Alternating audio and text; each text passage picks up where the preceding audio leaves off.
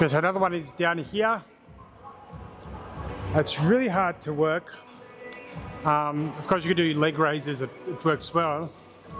But what I like to do on the bench is actually take each leg down basically to the floor. And what I feel is it really gets down that little part. And I got a little bit of fat there at the moment, but what I'll show you. A lot of people do it like this, maybe just like that. I'm going to take it right down. I really feel it burns. And keep your legs like a V shape. I can really feel the definition coming out. And it looks a little bit funny. But I could feel the V line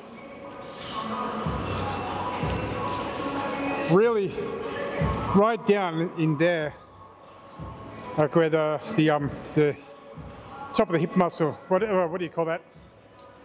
What's around if I go right, really down, a big V. I should be able to see that my legs are really popping out. And there's a lot of hip movement as well. When you do it, feel it right in there. I like that a lot.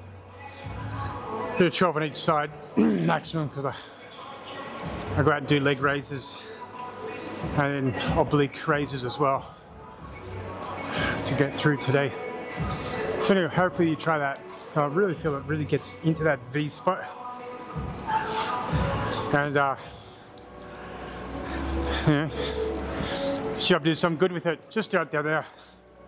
Right across there, I really like that.